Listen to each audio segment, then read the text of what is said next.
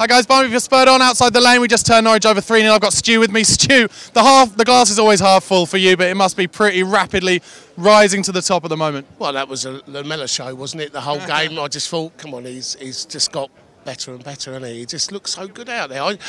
It was nervous, I think, you know, and that shows in the crowd. You know, we are, you know, I think after the Newcastle game, you know, fantastic result at Southampton.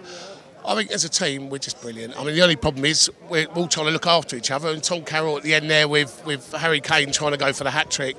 Come on, just be ruthless, just fucking bury it. That was Lamella, actually, mate. I'll be with you. I'll be with you, though. I have to say, as you well know, at the beginning of the season, you were telling me how good Lamella is, and I wasn't sure. But he's coming on leaps and bounds. The thing with Eric that I think, when the harder he works, the more confidence he gets from the crowd and the better he plays, and I thought he was outstanding today. Absolutely. Watford away coming up, then Everton away. How many points do you think is a good return from them, and how far up this league can we look this season? Now everyone else is dropping points all the time. We are steadily gaining momentum all the time. Well, look, we had the chance, didn't we, a couple of weeks ago.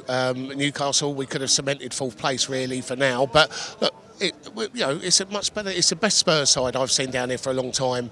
It's the best side I've seen where we're not looking back to goal. We've got 4 or 5 options here that can score goals. Part of me, you know, I'm excited. I mean, happy Christmas, eh? Yeah, Merry Christmas to all, guys. Let us know what you thought of Stu's comments in the comment section below. Don't forget to subscribe to the channel, follow us on Twitter @SpurredOnTV. Cheers, mate.